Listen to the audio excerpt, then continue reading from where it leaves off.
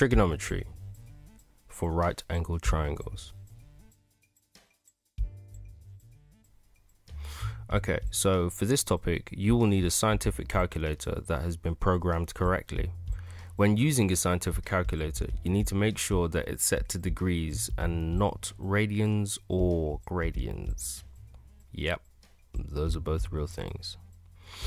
If your calculator is set to degrees, then it will display the letter D at the top of the screen like this. If you see this, then you're basically fine and you can ignore this next bit. However, if your calculator displays a small r or a small g, then your calculator is set to radians or gradians, and this needs to be changed. You need to press Shift, Setup, and then the number next to DEG, which is short for degrees. On our calculator, the number next to DEG is 3. And when you've done this, it will take your calculator back to the main screen and you should see the small letter D at the top. You should only need to do this once, unless somehow you change it back to radians or gradians. We use trigonometry with right-angled triangles when we know the length of two sides, but we want to find the size of one of our missing angles. Or we have one side and one angle that is not the right angle, and we want to find the length of one of our other sides. One of the main purposes of trigonometry is to find all the sides and angles of a right-angled triangle, but when we only have limited information, like mentioned in the previous examples. There are other uses, but right-angled triangles are the first step. Before explaining how this works, we need a way of clearly identifying the different sides on the right-angled triangle. On each of these right-angled triangles, we can clearly see that there is a side that is longer than the other two sides, and this side will always be opposite the right angle. So, as some of you may already know, this side is always known as the hypotenuse. The name of the other two sides basically depends on the location of the angle that we're focusing on in our question. So let's say there was a question that focused on this angle on a right angle triangle, then like before, the hypotenuse can be identified easily because it's opposite the right angle and it's the longer side. But because we're focusing on this angle, then we call the side here the opposite, due to the fact that it's opposite the angle that we're focusing on. Another thing that's worth noting is that your opposite angle will never be connected to the angle that you're focusing on. The final side is known as the adjacent, as it's next to the angle that we are focusing on, so it's connected to it. Okay, so what if we had a question that focused on this angle instead? Well, based on what we just explained, the hypotenuse doesn't change. It is still the longer side that is also opposite the right angle. This side would now be the opposite, as it's now opposite the angle that we are focusing on, and this side would be the adjacent, as it's next to the angle. So look at these triangles. Using the indicated angles, pause the video for a second and see if you can identify the hypotenuse, adjacent, and opposite sides of each triangle.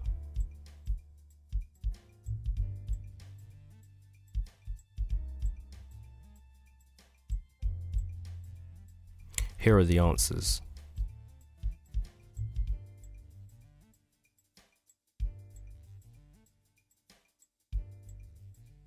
Okay, so now that we know how to label these triangles, here are 3 equations that we will need: sine, cosine, and tangent. And from now on, I will refer to these as sine, cos, and tan. A popular method to help use these equations is the SOHCAHTOA method. This will not be given to you when taking the exam, so they have to be remembered. It's basically a funny sounding word that we can use to remind us of the equations. SOHCAHTOA. The first letter of each syllable represents sine, cos, and tan of the angles. The second letter fills the top space in each triangle. And the final letter fills the bottom space, bottom right hand side. This is a good method as it creates the equations just by writing down this weird sounding word. This method is also effective as it tells you how to calculate any of the three parts of the triangle, which we'll get into in a second. Depending on the question and the information we have, one of these three equations will be used to calculate a side or angle of a right angled triangle. Before answering a question, we would have to decide which of these three equations we will use. First, we do this by labeling the triangle in the question. So looking at this question, we have a known angle, a known side, and an unknown side. Which of the three equations would be used to calculate the unknown side? First, we label what we know and what we want to calculate.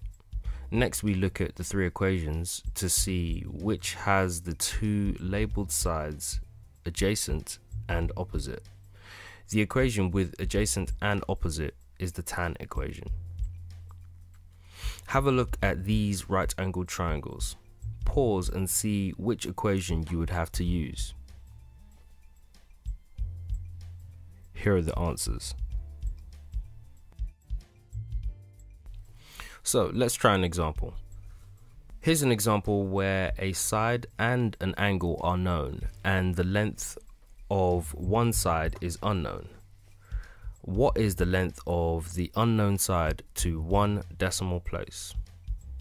Okay, the first thing to do is label the triangle.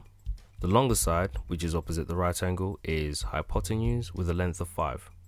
The question focuses on this angle, which is 37 degrees. So the unknown side is opposite that angle.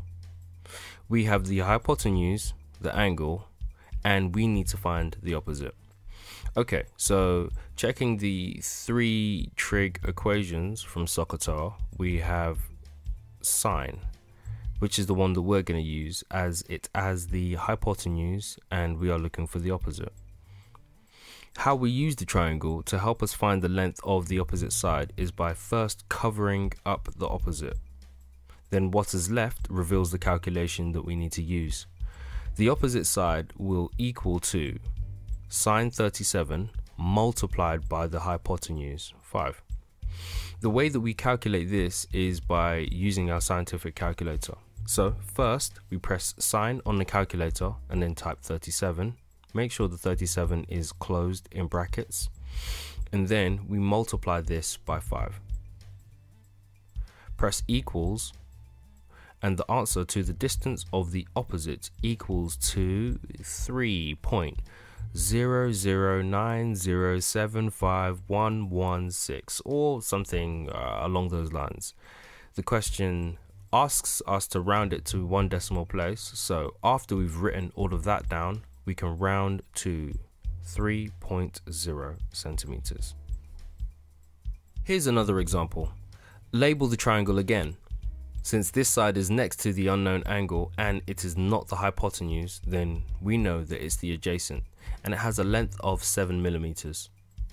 This side is the longest and opposite the right angle, therefore it's the hypotenuse and it has a length of 8 millimeters. The equation that we use has an adjacent and a hypotenuse, so we're going to need cos. When attempting to calculate the missing angle, which we'll call x, in a question, on the triangle, we need to cover cos.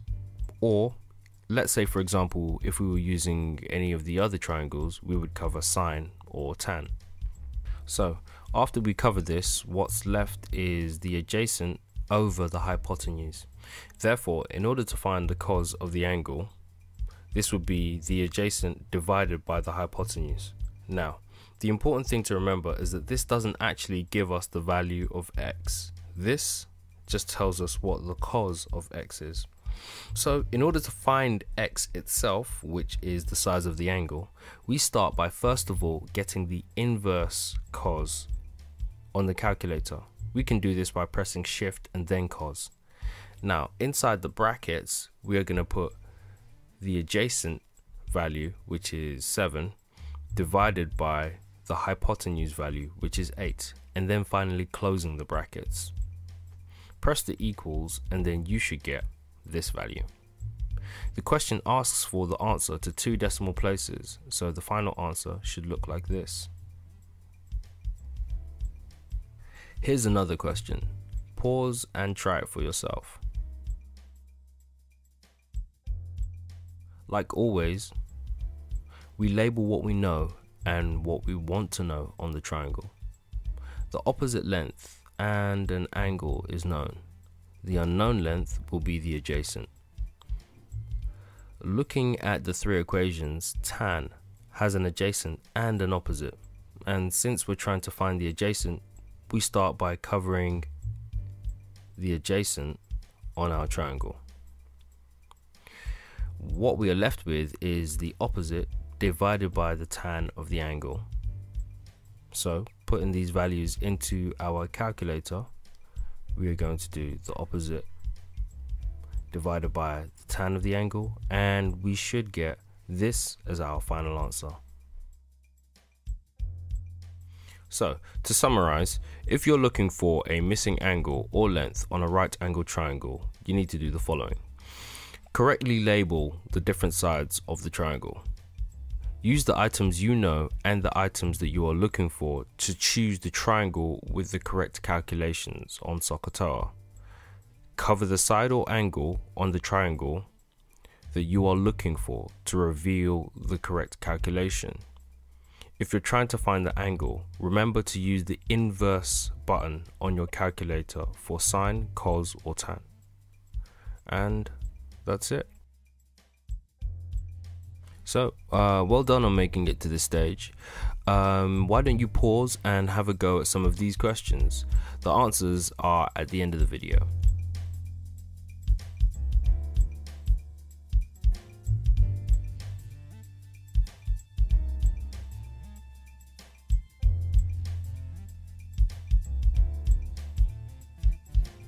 If you like this series, be sure to comment, like and subscribe to be kept updated on new and in-depth videos, and most importantly share. I mean, what's the point of knowledge if you can't share it, right? And if we can make some people not give up on maths because of these videos, then our job is done.